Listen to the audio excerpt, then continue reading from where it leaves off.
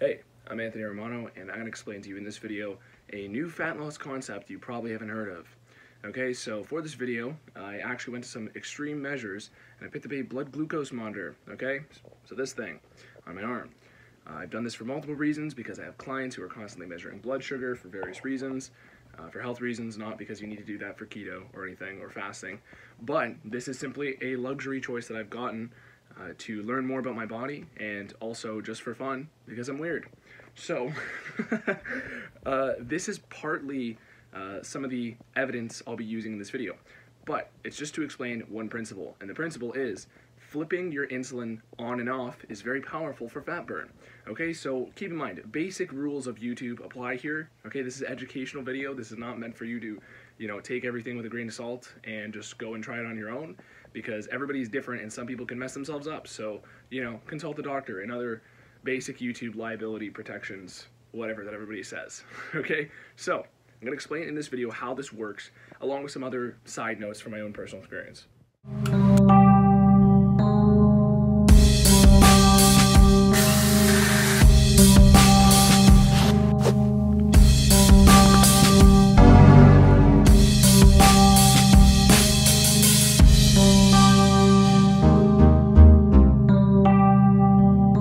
So, the foundational premise of this video is when your insulin is lower and you start doing activity, you are going to burn more body fat. Okay, that's the foundational principle. The next premise after that is presupposing that you are somebody with good insulin control and blood sugar control.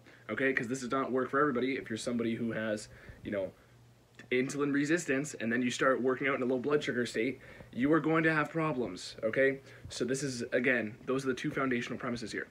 So the main thing is for people who, once you've assessed your own situation with the help of a medical professional, and you find out that you're somebody who can work out in a relatively low blood sugar state, it's probably because your insulin is lower at that subjective moment in time. From there, you can churn out more body fat, because when your insulin is low, glucagon is going to mobilize fatty acids into your bloodstream, and glucose, but essentially, when insulin is low, it has this reciprocal relationship with glucagon, where basically you have more fat being mobilized as fuel, okay? And also, insulin also turns off, when it's spiked, it turns off some of the other enzymes that cause fat storage, okay?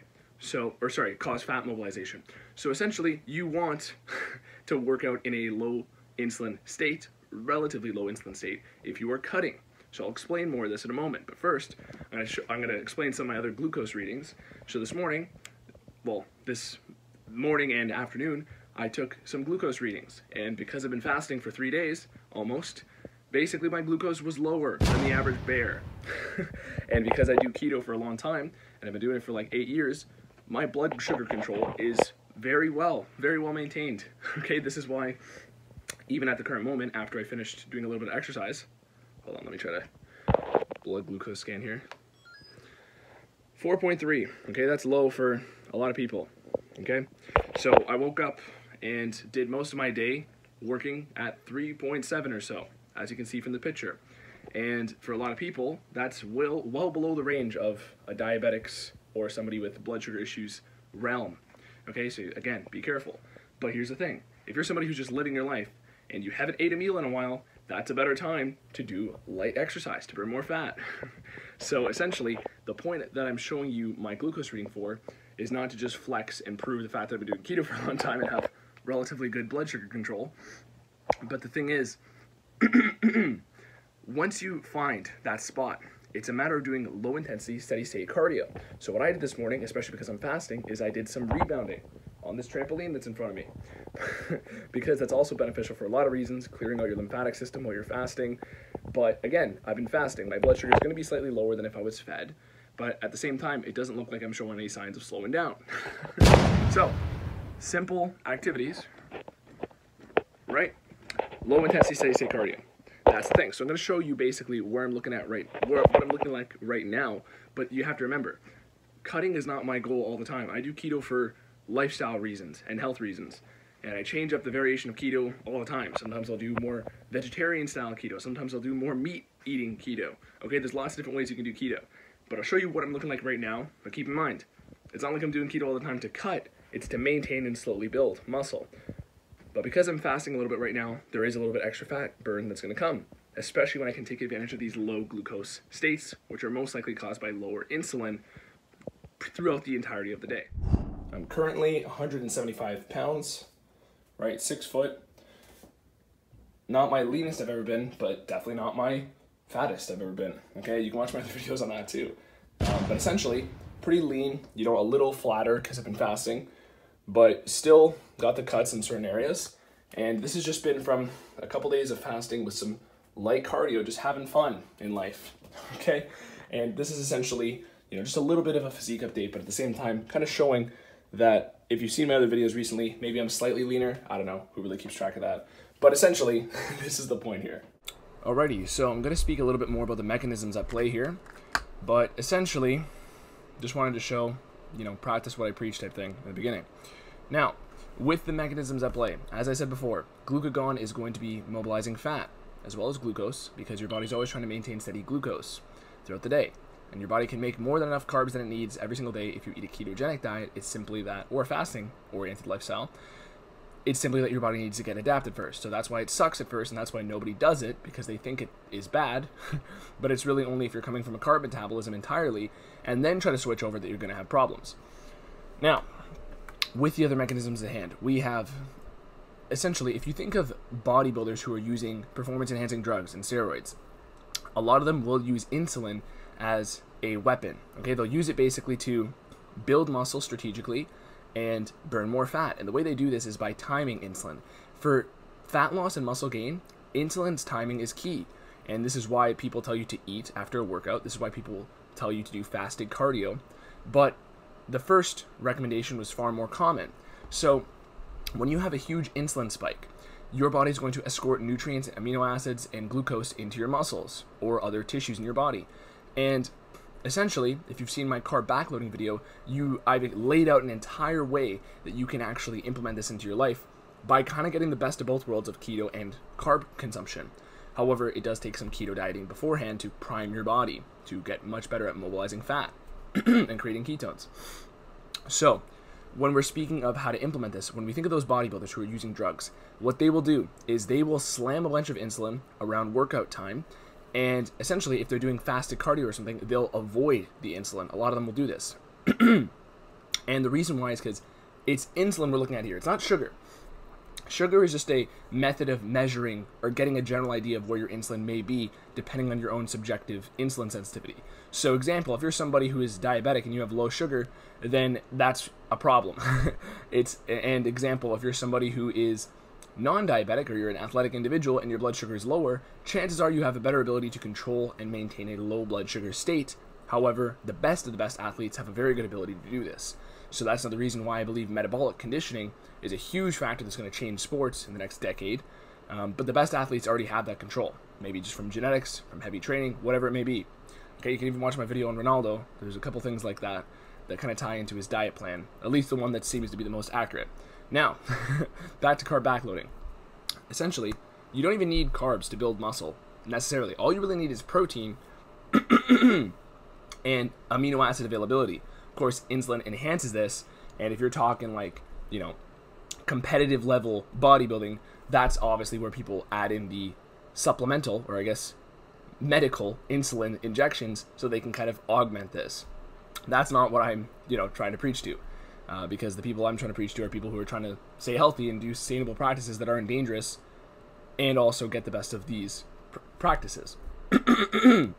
So, if your blood sugar is low, it's generally an indication that your insulin is low as well, because they tend to be in tandem. However, that doesn't always apply. If you just ate a meal and your blood sugar is lower, it's probably because your insulin raised and that lowered your sugar. Okay, so there's a couple nuances to this that you have to like be understanding of what just happened in your life in that moment to kind of understand this. But for a lot of people, the easiest way to say this is do fasted cardio for extra fat burn. You don't need to go too intense with the cardio, because that's going to be more of a glycolytic activity and make your body be more more likely to use glucose, okay? Because high intensity activity requires quick burning fuel. And fat can still get you very far, body fat. However, it's just that your body is going to try to make it easier on itself and use some of that glucose you have stored. So when you're doing low and moderate intensity activity, this is why you are going to get more fat burn, especially when combined in a fasted state or a lower blood sugar state. Now, here's the really cool part of the video, because the beginning explained the mechanisms, and now I'm getting into other ways you can kind of augment your sugar, assuming you're a healthy individual and, you know, you have a general idea of how insulin and blood sugar work.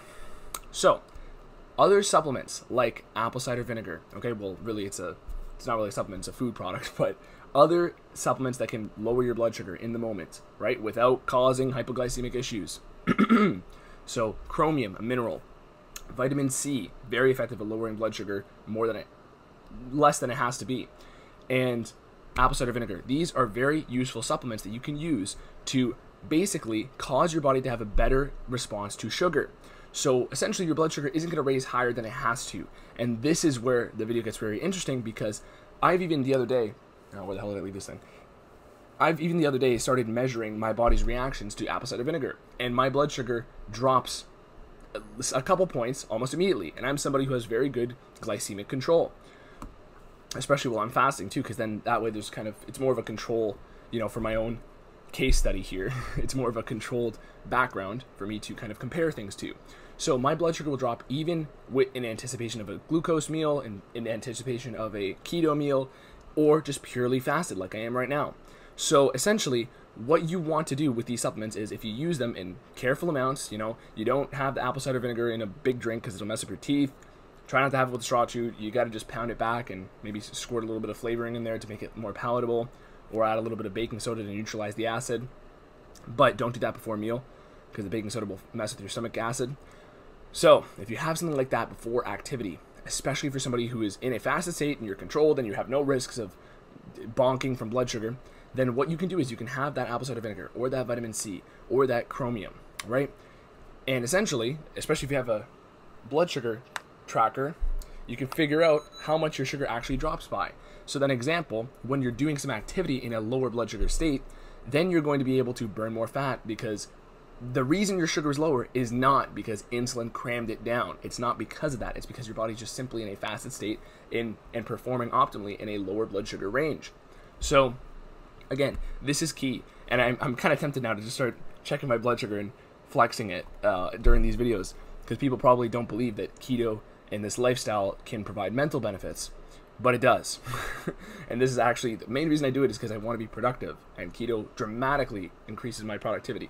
So that is the thing. You don't have to do keto all the time. You don't have to do fasting all the time, but everybody can benefit by incorporating these practices at least periodically throughout the year. Okay, there's some optimal balance, and that is my goal with this page. Is I want people to know on a mainstream level that you can use these tactics for better health and, of course, better physique, and a lot of other reasons from other clients I work with. But like brain function, insulin resistance, a lot of, you know, other functions like that. So that is the purpose of this video, and I recommend, you know, trying to incorporate this even if you're not in a keto state or a fully fasted state. Simply start incorporating more fasted cardio, right? Especially when if you're somebody who's coming from a carb diet or somebody who is not really in the best health, the safest way to do these things is, hey, before breakfast, do a little bit of light activity. Okay, of course your sugar is probably going to be a little bit higher in the morning because of the cortisol spike from waking up. However, you're still going to be in a lower state than you would be hours later after meals. So again, that's another reason why over time you're going to slowly get better glucose control.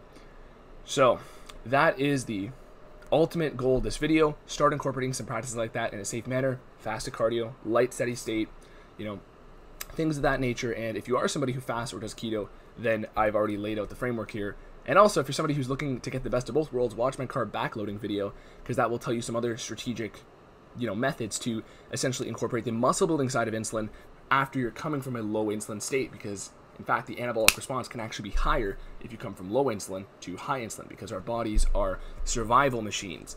And if we weren't able to adapt to stress like that and basically have a higher efficiency of muscle building after coming from a low insulin state, then we wouldn't be here. So watch that carb backloading video. It explains everything a lot better than I just did, and it doesn't exclude the possibility of getting that insulin effect from a keto diet if that's something you're interested in as well. So that's enough for this video. Subscribe to me right now, like the video right now, follow my Instagram as well, and besides that, leave me some other comments. I'll do my best to get back to you and help you out. Thank you for watching. Anthony Romano. Peace.